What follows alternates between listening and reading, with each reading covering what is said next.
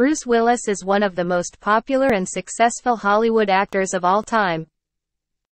The American actor first found fame in the 80s TV comedy drama Moonlighting, and has since appeared in over 100 films. Bruce Willis became an action movie star after playing John McClane in the Die Hard and films, and he was an all-round box office draw for several decades.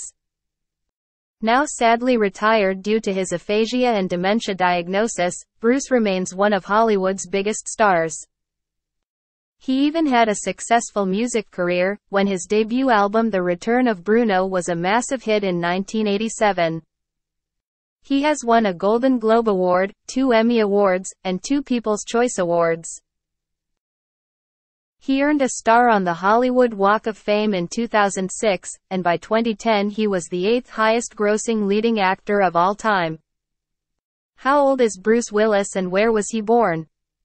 Full name Walter Bruce Willis, the actor was born on March 19, 1955.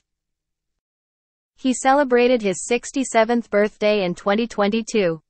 He was born in Idar-Oberstein, West Germany. His mother Marlene was German, and his father, David Willis, was an American soldier.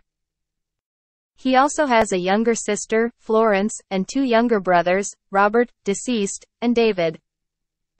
His family later relocated to his hometown of Carneys Point, New Jersey. His mother worked in a bank and his father was a welder, mechanic, and factory worker. Bruce grew up with a stutter, but found that acting on stage at a young age helped reduce it. What are Bruce Willis' most famous film and TV roles? Bruce Willis has starred in over 100 films and TV shows over the years.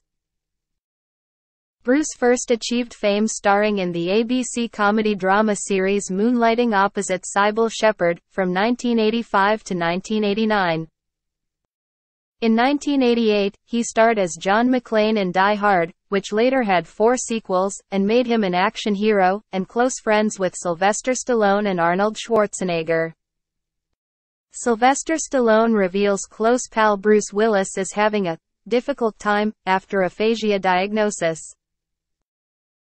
Other film roles in the 1990s included Pulp Fiction, 12 Monkeys, Last Man Standing, The Fifth Element and Armageddon. In 1999, he starred as Dr. Malcolm Crowe in the critically acclaimed The Sixth Sense, one of his greatest performances. He had a guest appearance on Friends in 2000, giving him his 3rd Emmy nomination. 2000's films included Unbreakable, Sin City, Over the Hedge and Red, and the following decade's highlights included Moonrise Kingdom and Looper. By the 2010s, Bruce began starring in many straight-to-video films that had mostly negative reviews from critics. In March 2022, his family announced he was retiring from acting after he was diagnosed with aphasia.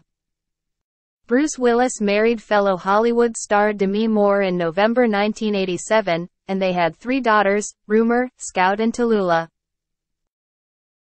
The couple announced their separation in 1998 and divorced in 2000. However, the pair have remained very close friends and are often seen spending holidays together as a family. Bruce married model Emma Hemming in March 2009. The couple have 2 daughters, Mabel and Evelyn. Willis' family had announced in March 2022 that the actor would be stepping away from his career after being diagnosed with aphasia. Actor Bruce Willis has frontotemporal dementia, his family said Thursday. Unfortunately, challenges with communication are just one symptom of the disease Bruce faces. While this is painful, it is a relief to finally have a clear diagnosis, they wrote on Instagram posts, which were signed by the ladies of Willis, Moore. What is frontotemporal dementia? Is there a cure for this disease? Frontotemporal dementia, known as FTD, is an umbrella term for a group of brain disorders that primarily affect the frontal and temporal lobes of the brain.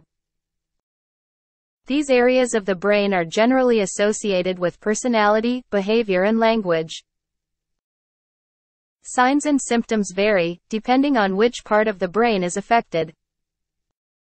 Some people with frontotemporal dementia have dramatic changes in their personalities and become socially inappropriate, impulsive or emotionally indifferent, while others lose the ability to use language properly. There is no cure for frontotemporal dementia, although there are medications that can improve quality of life by reducing agitation, irritability and depression sometimes associated with it, according to the National Institute